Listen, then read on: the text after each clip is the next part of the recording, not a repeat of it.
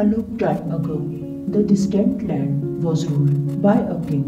He was brave and kind, but he had one flaw. He was very greedy. He did not always want an expensive gift, but he wanted to be given some gift or the other. One day, the king decided to tour his kingdom. He stepped out of the palace gates, and there he found a man standing with a nice fat hen in his hand. The man bowed low and said, "Your Majesty, I am Gopal.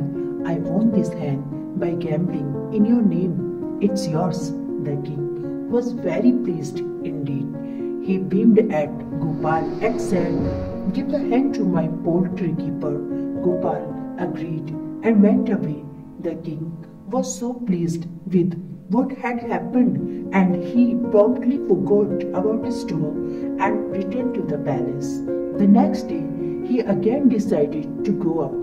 Yet again, he saw Gopal standing outside, but this time he had a healthy sheep with him. "Well, my man, what have you won in my name today?" asked the king. "Your Majesty, I won this sheep.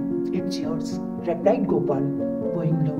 The king was really pleased. He said, "Excellent, give it to my shepherd," and returned to the palace.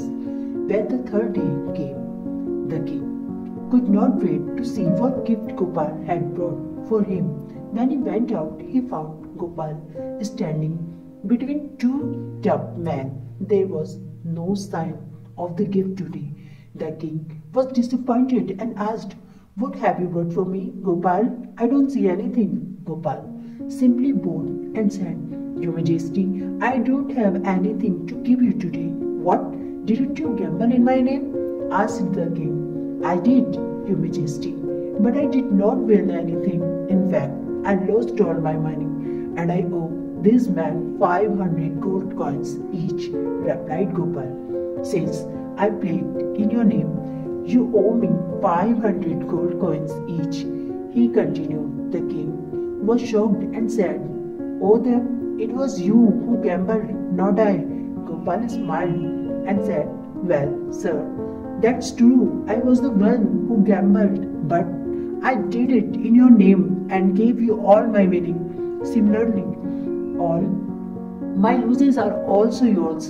The king realized his folly and thought, "I have been very foolish and greedy. Now I have to pay for it."